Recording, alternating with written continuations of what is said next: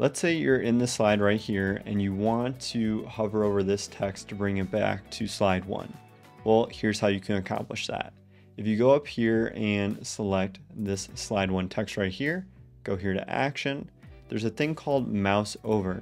So if I click on mouse over and then hyperlink, I can click on previous slide or first slide, they're the same thing. And when I click OK, it's now going to hyperlink that text, but then when I go into a PowerPoint presentation mode and hover over it, it instantly goes to slide 1.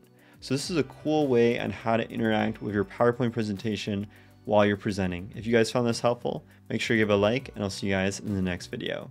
Thanks.